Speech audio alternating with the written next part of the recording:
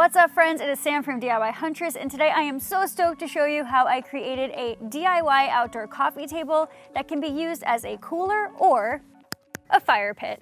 Let's get started.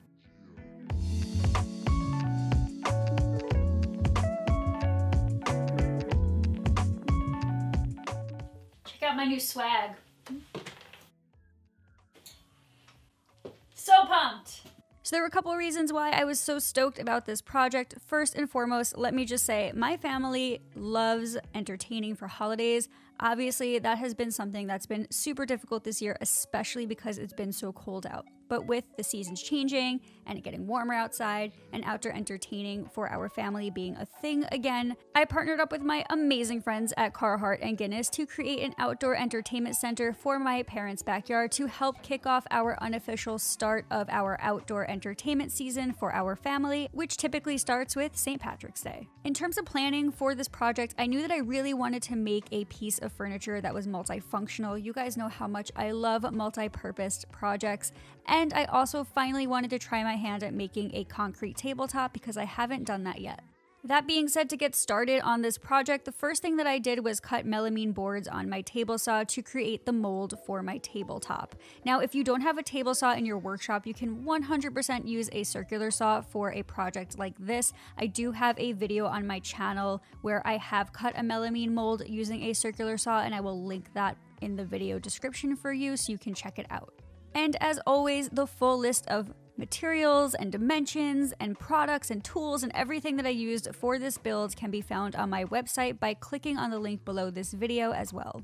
But back to the build. So after cutting my melamine pieces, I then began to attach them together by pre-drilling holes and then screwing them together with wood screws. I made sure that this mold was 1.25 inches deep so that I could have 1.25 inches thick tabletop.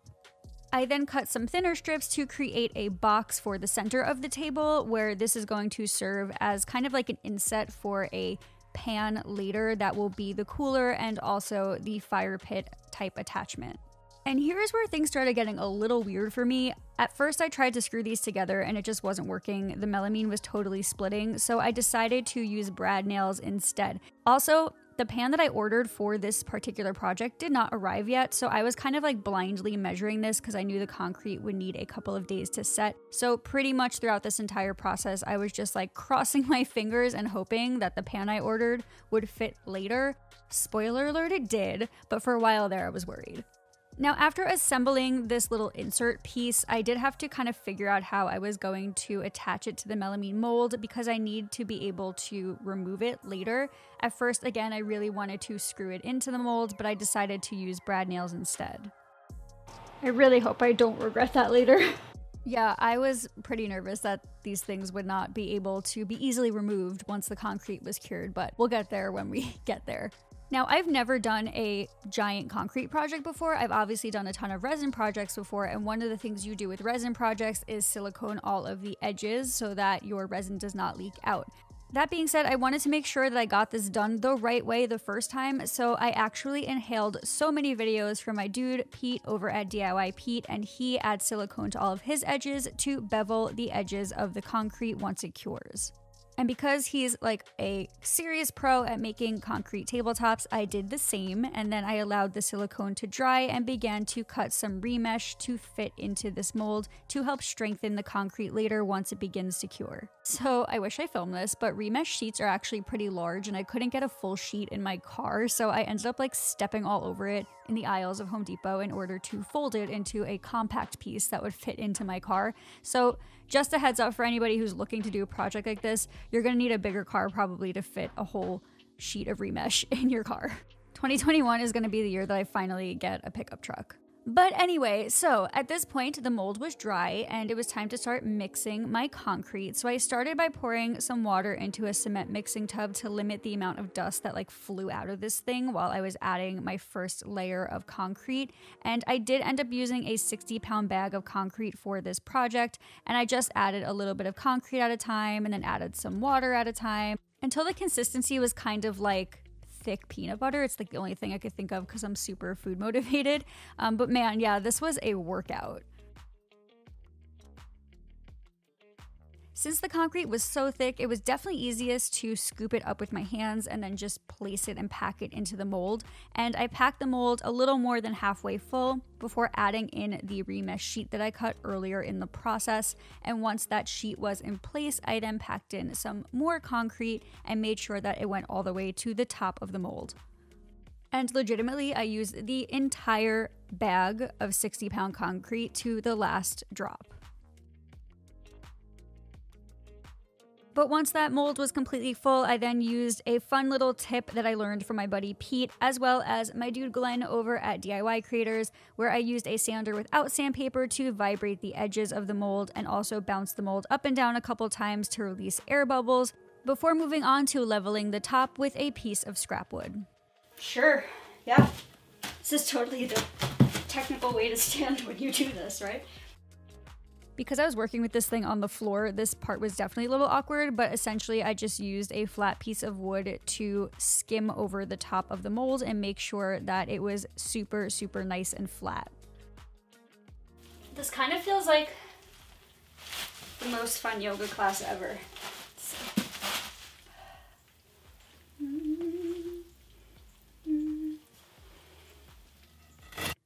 Honestly, if I could combine my love for yoga and DIY into a project, why not? But on the real, this definitely could have been much easier if I didn't pour this concrete on the floor, but either way, it worked out just fine. Woo! So graceful. Once I was happy with how flat the top of the mold was looking, I just took a couple of moments here to give it a really good shake 1 or 2 or 1,000 more times to make sure to get rid of all of the excess air bubbles. And after that, I realized actually that I forgot to check if this mold was level before pouring concrete. So I did take some time here just to use a level, make sure that it was level, and add any shims where I needed to so that it cured flat. I then covered up the concrete with some plastic just to help it cure evenly because we are having some really strange weather here right now, and then I left this thing alone for a couple of days. I talk about this a lot in my videos, but because I have a full-time job, I do end up kind of multitasking on a lot of my builds, and while that concrete top was curing for a couple of days, I did spend some time cutting all of the pieces that I needed for the base of the concrete table. And because it is an outdoor project, I wanted to use wood that would do well outdoors, so I decided to create the entire base using 2x4 and 1x4 cedar boards. I knew that I needed a heavy-duty base in order to hold the weight of this concrete tabletop, so to get started, I actually began by gluing and attaching 2 2x4s together to create legs, and I obviously made 4 of these because I made a rectangular base. I then attached these legs together using stretcher pieces, and I cut some short stretchers and some long stretchers, but again, if you're looking for measurements, definitely check out the post on my website. I've listed all of the measurements there to make this super easy. Also super random, and I know that they sponsored this video, but legitimately this jacket from Carhartt pretty much saved my life because it was freezing outside. We actually had like the coldest week ever during this build. So Carhartt, thank you for making awesome workwear. But okay, so after feeling warm and fuzzy inside, outside, and about this build, I actually moved those smaller sections that I created using the small stretchers and the 4 legs to the floor, where I then connected those together using the long stretcher pieces, and I attached them using glue and using decking screws. I wanted to use outdoor hardware because I don't want the hardware to corrode over time. I then flipped that piece on over once those bottom 2 were attached and repeated the same exact thing on the other side. One other thing to note is that it's super important to actually check for square throughout this entire build because concrete is not forgiving. Like once it cures, it can't really be cut easily. So I did spend a significant amount of time throughout this entire build making sure that everything I did cut was perfectly square. And I do get asked a lot, like, how do you make sure that happens? And this is a twofold process. One, you want to make sure that your saw itself is squared. I do this pretty regularly. And I also made sure to have a carpenter square around as well. So after making sure that this frame was perfectly square, I actually decided to add 2 more supports to those longer edges of the table, and this is going to help with the decorative element that I'm adding in the next step, as well as just strengthen the entire frame itself. I also added some extra supports in the center to help support the weight of the concrete tabletop later.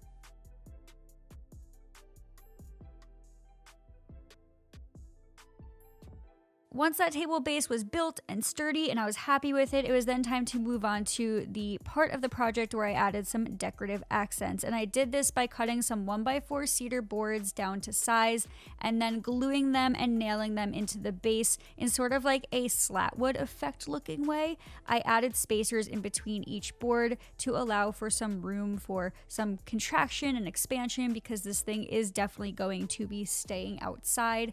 And I just continued this throughout the entire base. I did originally want to miter these corners, but I was actually worried that with how wet our seasons have been in the summer, that they just were not going to look right and they were going to expand too much. So I did just decide to cut everything at 90 degrees, and it worked out really well and actually looks really cool. But once I was done with the entire base, I then sanded it down to 220 grit and then added an outdoor finish. Okay, so at this point was when I started getting nervous, because the concrete had now been drying for about 3 days, and on day 3 I removed the plastic and then allowed it to do its thing, and then I moved on to removing those melamine pieces, and it was time to dry fit that tray and see if I actually did this the right way. No way, no way, no way, no way, no way, it fits. Ah. I'm so excited. I was so nervous this wasn't gonna fit. It looks like it's gonna be a perfect fit. All right, let's demold. Ugh.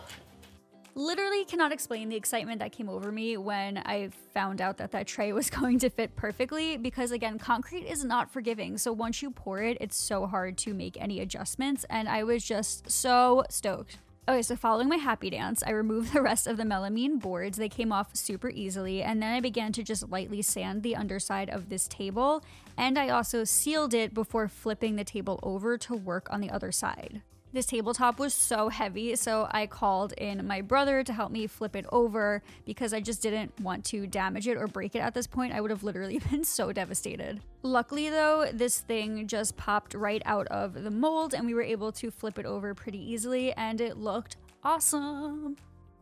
In fact, I was so excited about it that I actually wrote it a song. Freaking out in the best way possible, because this thing actually cured. I mean, like, come on, that is clearly a Grammy Award winning song right there, so like, watch out. But no, really, obviously I was like so stoked. This thing looked great. I did not even have to sand it at all. In fact, I just moved along and added some concrete sealer and allowed that to cure before then installing the entire table in its final resting spot in my parents' backyard. Quick shout out to my dad for helping me lift this thing and install it, because it was heavy.